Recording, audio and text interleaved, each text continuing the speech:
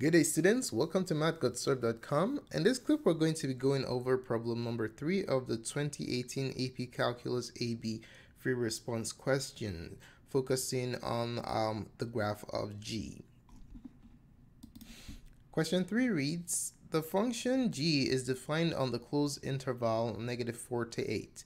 The graph of G consists of two linear pieces and a semicircle as shown in the figure below. Let f be the function defined by f of x equals 3x plus the integral from 0 to x of g of t dt. Part A, we are to find f of 7 and f prime of 7. Okay, so let's start with the first part. We're going to find f of 7 first, okay? So we need to identify what the function is. The function f of x is 3x plus the integral from 0 to x of g of t dt.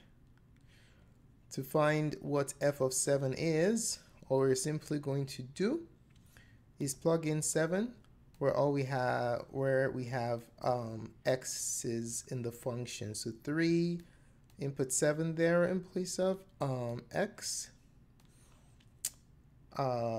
plus the integral from 0 to what? So instead of x, we have a 7 over there. 0 to 7 of g of t dt. Okay, so let's go ahead and work it out. 3 times 7 is 21. Now, the integral from 0 to 7 of g of t dt has to be computed using the graph, okay? So how do we find a definite integral when you're given the graph? So let's write down Navier-Stiller real quick to help us remember. So when you have I for integral, and you're given a graph, you're basically going to use A, okay? So integral, volume, number, accumulate amounts, they're all integrals. So if you're looking for the integral graphically, you're looking for the area. What area? You're looking for the area between the function and the x-axis. Okay, and you need to remember that when the function is beneath the x-axis, that integral will have a negative area value. Okay, so let's go ahead and specify exactly what we're looking for here. So we're going to add the area of we're going from 0, we're integrating from 0 to 7, okay? So let me show you on the graph the area that we're looking for. While I show you on the graph, I'm going to deliberately make a mistake. And the task here is, can you identify what the mistake is? And then we'll go over what the correct process is, okay? So to look for the integral from 0 to 7 of g of t dt, we're looking for the area right here. So since it's underneath the x-axis, so this semicircle is region 1, and then this other area right here to the right, region 2, is the second area that we're looking for. Okay, so that's the integral from 0 to 7 of g of t dt. Now take a look at the area that we have. Do you see the mistake? This is a common mistake that most students make on the AP exam when they're using graphs to evaluate areas. Do you see the mistake? All right, the mistake is as follows. The integral is from 0 to 7, but the area that I have highlighted here is from 0 to what? To 8, okay? So that's incorrect. What you're supposed to do is you're supposed to go halfway, all right? You're supposed to go from 6 for the rectangle. You're supposed to go from 6 to 7 right here. Okay, so that's region number 2. That's where you're looking for the area of. So this rectangle and this semicircle right here.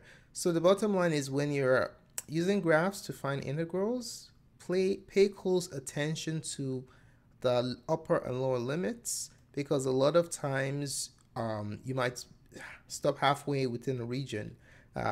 just because that's how the problem is. So pay close attention to that. Okay.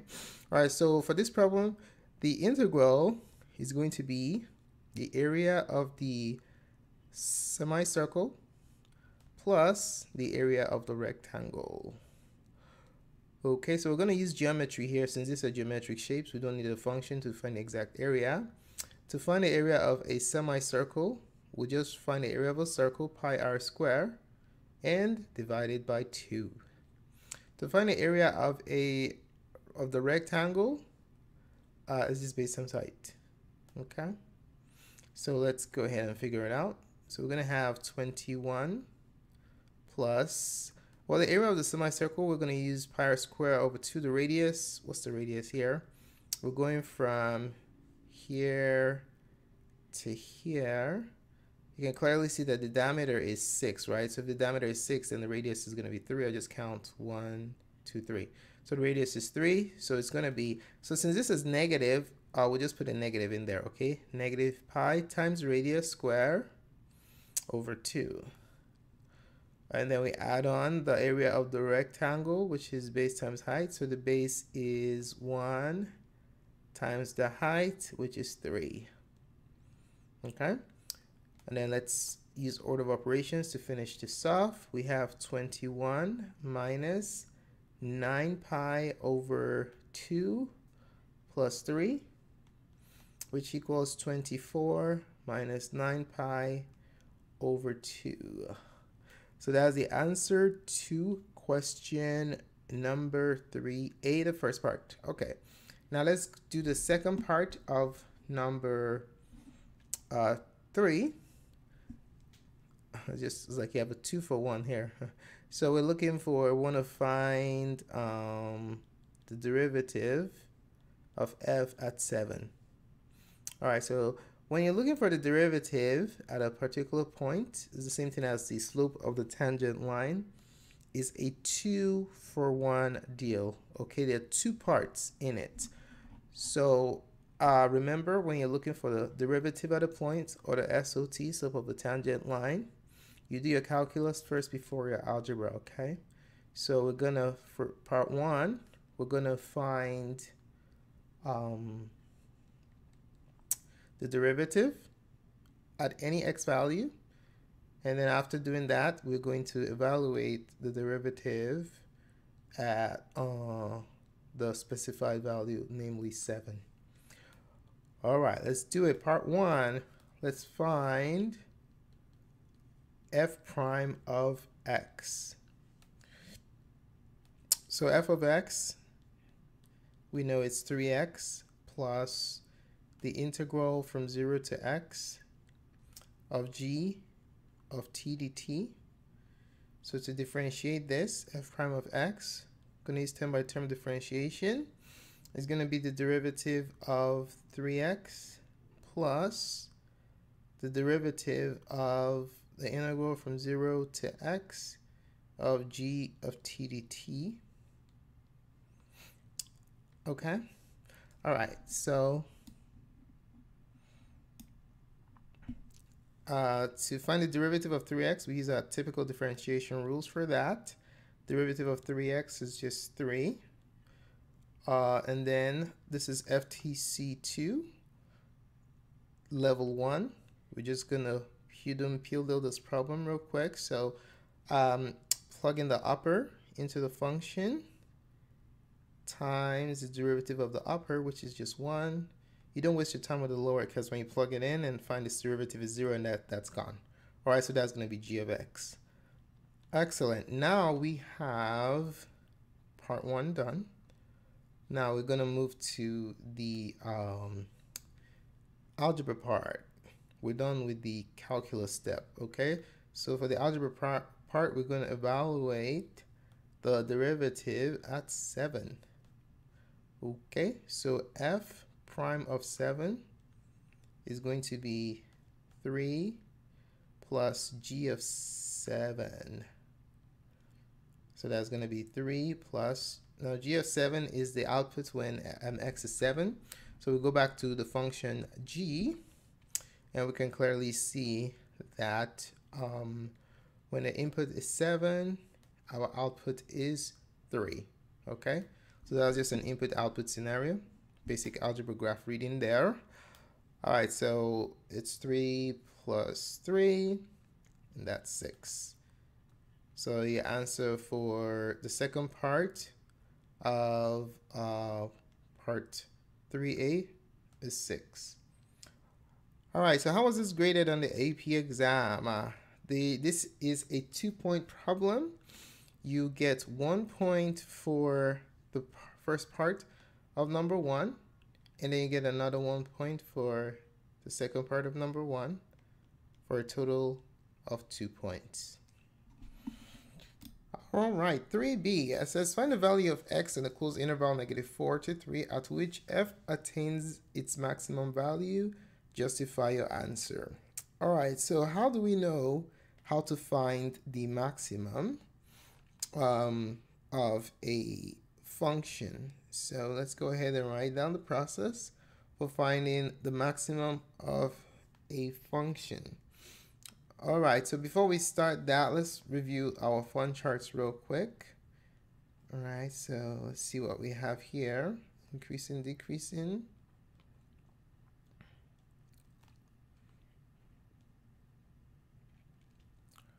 All right, so when we're looking for extrema, we're looking for where it goes from increasing to decreasing or decreasing to increasing. For maximum scenario, we're looking for where f goes from increasing to decreasing. Okay, so f has a maximum when the function itself changes from increasing to decreasing, or if you have the derivative, is where the derivative changes from positive to negative at an interior point. At an endpoint, f prime should be positive to the left or negative to the right, which indicates ascending to an endpoint or descending from an endpoint, which also qualifies it to be a maximum. Okay, all right, so that's our local max going in that direction. The reverse direction is local min. So formula is as follows: f max occurs at an interior point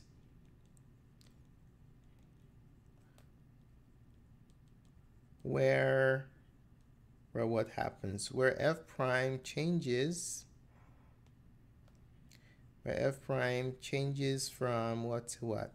Changes from positive to negative, okay? Increasing to decreasing. That's for an interior point. How about end points? Or f prime is positive to the left, to a left endpoint,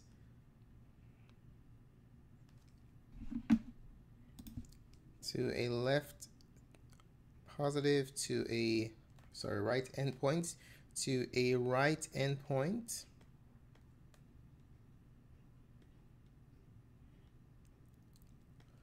or negative to a left endpoint. Okay, so let me just show you what the 3 scenarios we're talking about is. So in this particular case, f prime goes from positive to negative, so it's just something like this. That goes the extrema right here. As you can see, it's an interior. Okay, f prime is positive to a right endpoint, means that you just ascend into an endpoint. That makes it a local max. All right, f prime is negative to a left endpoint, so f prime is positive here. Negative to a left endpoint means you have a left endpoint and you descend downwards in this direction, so this is a local max also. So there goes your 3 cases that we need to consider. Okay, all right, now if you have an open interval and you're looking for the local extrema, you do not need to consider the endpoints since they are not defined on the domain. But in this particular problem, it's a closed interval, so we have to consider -4 and 3. Alrighty, so let's get started. How do we know where the sign change happens? To know where the sign change happens or where it's undefined, where f prime is undefined, we have to find the critical values. All right, and then the critical values will help us to create our sign chart. So remember, when you're looking for your to find L max. To find R max or R max or R min, you use CVS, critical values, endpoint, and sign chart. For the local, you use critical values, endpoint, and sign chart. But for the extreme, you have to do a check. In this particular case, we're not going to do a check, okay? All right. There's no indication of absolute extreme right here. So let's go ahead and get started. So we'll do the C step. We're going to find the critical values first. So let's find the critical values. What are the critical values again? The critical values are basically the points where f prime is equal to 0 or f prime does not exist. Okay? All right. So in this particular case, we're gonna look at the function. We have f of x is equal to 3x plus the integral from 0 to x of g of t dt. Ooh, for g of x, g of t dt. Now what's f prime? We already did this before, right? So it should be easy. F prime of x, differentiate this, you get 3. You use FTC2 on this one right here, you get g of x. Okay? So we need to find where it's equal to 0 or does not exist. So for f prime equal to 0, we'll just simply take what we have here and set it equal to 0 and solve. Okay? So subtract 3 from both sides. So g of x is equal to -3 is equal to -3. Okay, so for this particular equation, to solve this, I just grabbed the graph here. We're looking for what x value gives us an output value of -3 on the graph. So we have -3 right here. Oh boy, let's do it again. So we have -3 right here. So what x value gives you that output? Trace it to the curve, and voila, there you go. So at x equals 3, the function is -3. So the solution to this equation is x equals -3. All right. So where is f prime equals d and e on the interval -4 to 3? From -4 to 3, this function g of x is defined. Okay. So if g of x is defined, it automatically follows that 3 plus g of x is defined. So there isn't any place here where f prime does not exist. Okay, so you might say, oh, wait a minute, how about here? We have a corner here.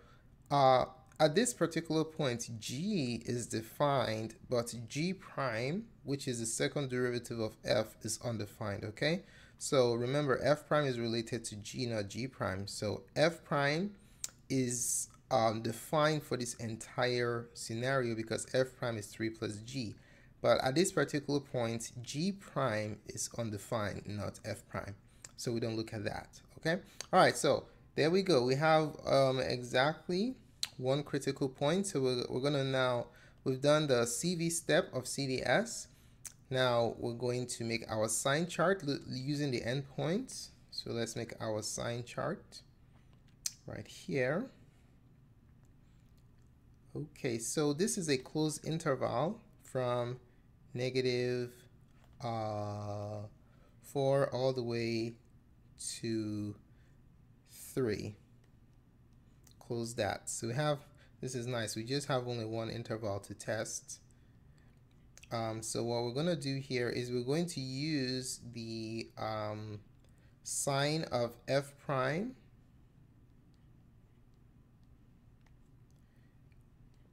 okay, the sign of f prime to tell us about the behavior of f. Behavior of f. Okay, because we're looking for the maximum of f on this interval. Okay, so we're going to pick a test value here from -4 to 3 was an easy number to work with. Oh, how about we just use 0? Okay, that's convenient. So we're going to look for f prime of 0. F prime of 0 is going to be, remember what f prime is, right? F prime of x is 3 plus g of x. So f prime of 0, just plug in 0 into the derivative. So it's going to be 3 plus g of 0. Okay, so if you look at the graph here, you can see that g of 0 is 0. So that's going to be 3 plus 0. What we care about is just the sign. We don't even have to do the entire work. So bottom line, ladies and gentlemen, this is positive. On this one interval is positive. So if f prime is positive, what is the function doing? Let's go back to our sign chart, to our fun chart over here. If the function is, if the derivative is positive, that tells you that the function is increasing. Okay, so on this interval that we have right here, f is increasing. What does that tell us? Well, in the interior, there are no extremas, okay? So now we just have to look at the endpoints. Which of these is the maximum? Is it -4 or 3? We can clearly see that 3 is going to be the maximum because from -4, the function just takes off. It keeps increasing all the way to 3. All right, so this guy right here, -4, is a local minimum or relative minimum, and then over here this is a local maximum or relative max. Okay, all right, but in this graph we know automatically if we use the extreme value theorem that this is the absolute minimum and this is the absolute maximum, since there are no extremas in the interior. Okay, so let's go ahead and write down our answer with the justification. So this is what we're looking for right here.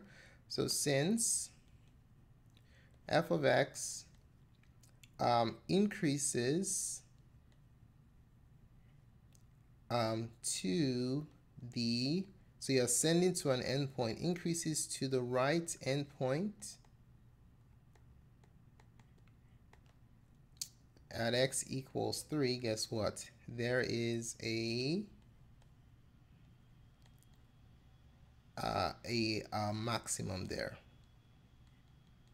That's the only maximum that we have. So the answer to number, what number is this? Number 3b is 3. We have a local maximum at x equals 3. All right, so how is this graded on the AP exam? This particular problem is a 2-pointer. You just get 2 points for the answer with justification. Okay, so if you just say x equals 3, you get 1 point. And then when you put the justification here, because f is increasing over here, then you get another point, and you have a total of 2 points. All right, so one quick thing I forgot to state in the justification, we have to say why f is increasing. So just put because. How do we know that f is increasing? Because the derivative f prime of x is positive. Very important. All right, that's how we know that f is increasing. All right, let's take a look at 3C. In question number 3C, we're going to be looking at how to find one-sided derivative. Okay, so whenever you're looking for the derivative of a function, in most cases the direction is not specified, so what you're looking at is a double-sided derivative. In this particular case, we're going to be looking at a scenario, two scenarios where the directions are specified. Okay, so question 3C reads, for each of the limit as x approaches 0 from the left of g prime of x and limit as x approaches 0 from the right of g prime of x, find the value or state that it does not exist. Okay, so what on earth are these things right here? These are the derivatives from the left and right. So let's specify exactly what they are. So the limit as x approaches 0 from the left of g prime of x. Another way to write this is g prime of 0 from the left. Okay. All right, and another way to write this, it can also be written using the limit notation. Okay, your symmetric difference notation. This can also be written as a limit as h approaches 0 from the left of f of oh, you know what, let's do this. Let's be generic here. So let's use a. Let's say you're approaching at a. Okay, so right here. All right, so limit as h approaches 0 from the left of f of a plus h minus f of a over h. Ladies and gentlemen, this is known as the left-sided derivative. Okay? Or left-sided, or let's say left hand, okay? Left hand or left side, it doesn't really matter. So let's call it the left hand derivative. All right, derivative from the left. So let's say you have an a value right here. If you're approaching it from the left, that's a from the left. So this is a left hand derivative. We're gonna call it LHD. Okay, and then on the flip side, the limit as x approaches a from the right of g prime of x, which is the same thing as g prime of a from the right. If you can write these two using limit notation.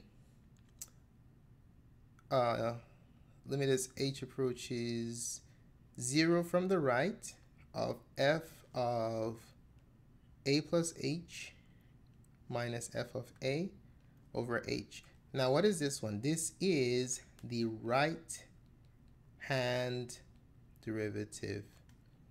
Okay, so when you're thinking about differentiability and you're thinking about the corner, cosp, vertical tangent, or discontinuity, what you're basically doing is you're comparing your LHD and your RHD. Okay, so your left hand derivative and right hand derivative are different for a function that's continuous, a basis for differentiability, then the derivative does not exist at that point.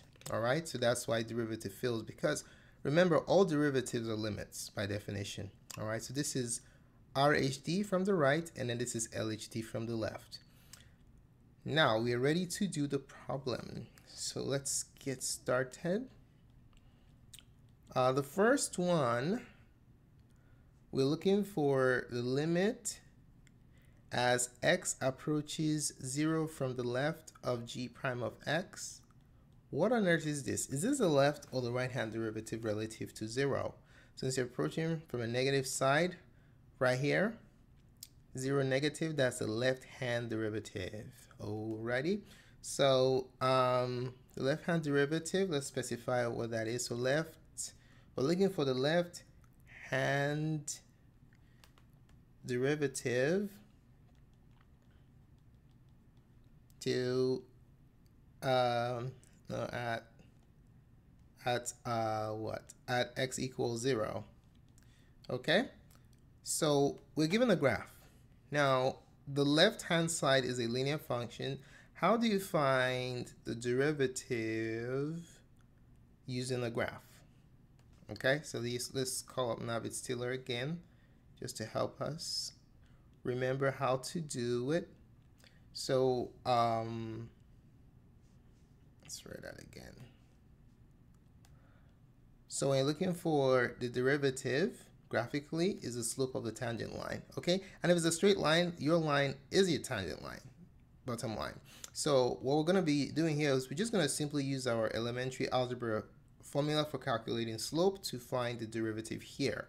Because if you have a straight line, you don't need calculus to find the derivative. Just use rise over run, or y2 minus y1 over x2 minus x1. So let's see. If we do our slope triangle here, from here, it doesn't matter what intervals. I'm just picking two lattice points on this line. So you rise, oh, I could have done this one right here. Let me do that one. That's nicer. You rise -1, you fall -1, and you run 2. So you rise -1 over 2. And that, ladies and gentlemen, is your left hand derivative. Okay, all right, so let's box it and write it pretty. G prime limit as x approaches 0 from the left of g prime of x is equal to -1 over 2. All right, now let's take a look at the right-hand derivative relative to x equals 0. So in that case, we're looking for the limit. We're looking for the limit as x approaches 0 from the right of g prime of x. Okay, so this one right here, so we're going from the right now to 0, 0 from the right. So that is the right-hand derivative because you're on the right hand of 0. So let's write it down. So this is the right-hand derivative at x equals 0. Okay, so now we have a curve. Okay, but it's a semicircle, it's not too strange. What is the tangent line at this point on a semicircle? What's the tangent line? What does it look like? Well, the tangent line looks just like this. Let me sketch it for you. So let me show you multiple tangent lines. So you have a tangent line right here. Okay, right here the tangent line is 0. You see that? So when you start approaching here, this point right here is negative. Right here at this point, negative is becoming more and more negative. What's happening at this particular point is you're approaching a vertical tangent line. All right, so when you get to 0, x equals 0, what you have, ladies and gentlemen, is a vertical tangent line. Okay, you don't really get there, you're getting arbitrarily close to that slope. So what is the slope of a vertical line? That is exactly what we're looking for. All right, so this is approaching, remember it's a limit, so it's approaching the slope of a vertical line. Slope of a vertical line. Remember, when you're finding the limit, you don't have to get to the point. The whole idea of a limit is what is a function approaching. Okay, so at this particular place, what is the slope approaching? The slope of this line from the right is approaching the slope of a vertical line. So what is the slope of a vertical line? All right, so that's what the answer is going to be. Okay, so let's just put in an intermediate step here. So the approach that we're using from Navier-Stiller is we're looking for the slope of a tan line, slope of the tan line. And in this case, the tan line is a vertical line. So we're looking for the slope of a vertical line.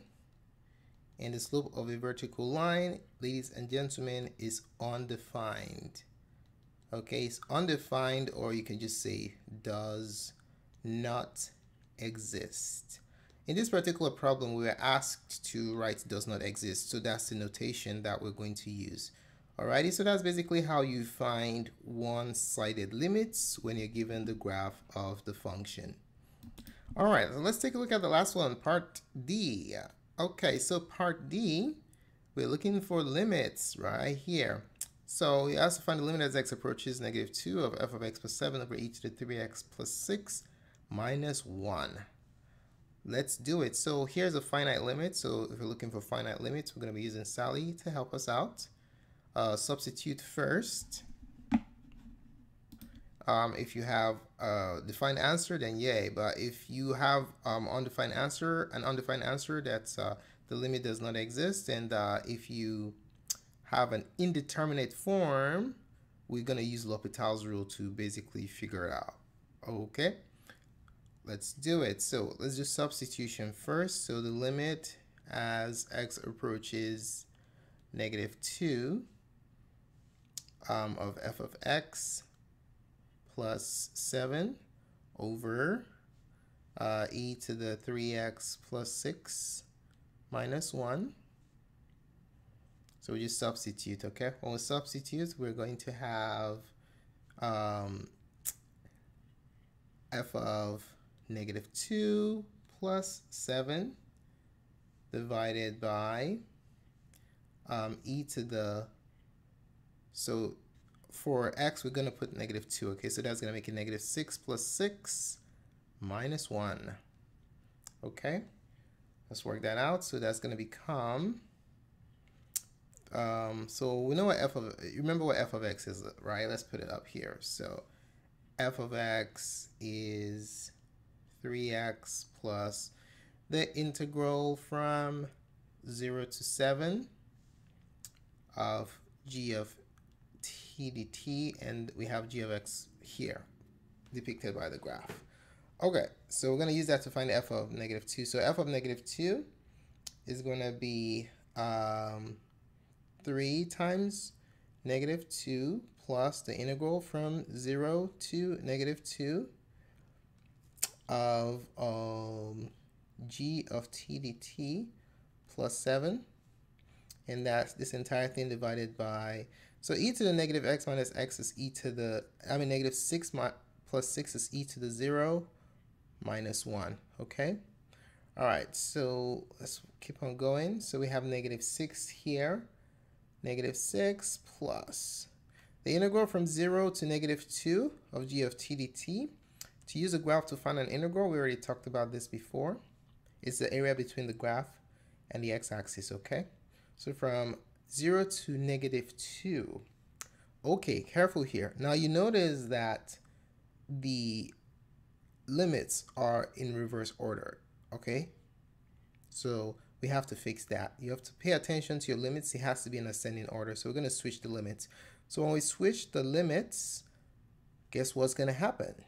If we switch it to the integral from decreasing to increasing, smaller to bigger, the sign changes to negative, okay? So this becomes minus. So please pay attention to that. Minus g of t dt plus 7. I should have combined it in negative 6 and the 7. I don't know why I didn't combine it. Okay. All right. So we have that over. I use a ruler here because it's kind of long. Over e to the 0 is 1. 1 minus 1. Okay. Okay. Now, so negative 6 plus 7 is 1 minus. Now, from negative 2 to 0, we're just looking for this area right here. Right? So just have base times height it. So I have base times height here is 2 times 1. So half of that. So half of 2 times 1 over 1. I'm sorry, over 0. So we have, what do we have? So this is just 1. 1 minus 1 over 0. 0 over 0. Okay, so what is this? Is this undefined or indeterminate? Ladies and gentlemen, this is indeterminate. It means you cannot know what the limit is. That's what indeterminate means. Do not confuse this with undefined, okay? When you have a non-zero number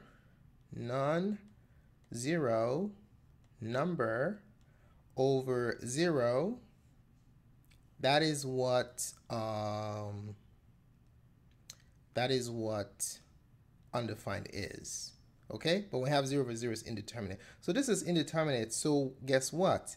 If you have indeterminate, we can use L'Hopital's rule to do it, or algebraic manipulation, which we're not going to try and do right now. We're going to use L'Hopital's rule. That's the best way for the AP exam when you're dealing with limits of indeterminate form. Okay, so what does that mean? So to use L'Hopital's rule, what we're just going to do is differentiate the numerator and the denominator and take the limit again. So let's write exactly what our game plan is. We're going to use L'Hopital's rule. Okay, so we're going to have the limit as x approaches negative 2 of the derivative of the numerator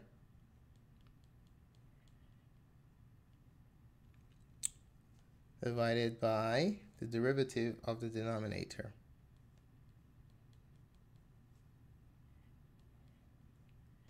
Okay, all right, so when we differentiate, we're going to have the derivative of the top, so we have the limit as x approaches negative 2. The derivative of the top is just the derivative of f, which is f prime of x. The derivative, I put f prime of 7. F prime of x, and then the derivative of 7 is a constant, so the rate of change of a constant is 0, so that's gone. So it's f prime of x on the top, and then in the denominator, differentiate both of them. If you differentiate e to the 3x plus 6, you use the chain rule, okay? Derivative of the outer is e to the x or e to the u Okay, evaluated at the inner times the derivative of the inner. The derivative of 3x plus 6 is just 3. Alrighty, so that's the derivative. Okay, what's the derivative of -1? The derivative of 1 is 0 because it's a constant. So there it is right there. Now, what we're going to do now is evaluate. Substitute again since it's a finite limit. So this is going to be equal to f prime of -2 divided by 3 times e to the, if we plug in -2 here, is going to be -6, -6 plus 6. Okay, so it's going to be f prime of -2 over 3 e to the 0. Okay, and we can clearly see that that portion right there is going to be 1. The e to the 0 is going to be 1, so it's going to be f prime of -2 over 3. Okay, so this f prime of -2, let's figure out what that is. So let's find f prime of -2. So this is an SOT problem again, slope of the tangent line or derivative at a point. There's a 2 and 1. So first of all, we're going to find the derivative, okay, like we did in the first part. And then we're going to evaluate the derivative. You do your calculus before algebra, okay? Evaluate it at -2. Okay, so let's do it. First things first, let's find the derivative. Part 1. So we know that f of x is 3x plus the integral from 0 to x of g of t dt. So what is f prime? F prime of x is going to be, we did this before, so you should know what it is. Derivative of 3x is 3 plus the derivative of this integral, where the upper limit is a function, is going to be g of x. Okay, so that's part 1. And then part 2, we're going to evaluate f prime of -2 is going to be what? 3 plus g of -2. Okay, so we're going to have 3 plus, to define g of -2, you're going to use the graph, okay? So if you look at the graph, you can clearly see that g of -2 is 1. Just trace it. So g of -2 is 1. So times 1 right there, and that's equal to 4. All right, so where are we? Hopefully you didn't get lost in our work. We're trying to find what is f prime of -2 over 3. So we know what f prime of -2 is, so we just plug it in, okay? So f prime of -2 over 3 is equal to 4, what we just did, over 3. Okay, so ladies and gentlemen, that is the final answer for question number 3D. Thanks so much for taking the time to watch this presentation. Really appreciate it. If you found the contents of this tutorial helpful in your preparation for the AP Calculus exam, do give us a like. Your positive feedback is very valuable to us. Don't forget to subscribe to our channel. We upload math tutorials to our page on a regular basis. If you have any questions about what we just covered or any calculus questions in general, just post it in the comment section below and we'll be more than glad to respond. More support tools can be found at Mathgotserved.com. Do check it out. Thanks again for watching and have a wonderful day. Goodbye.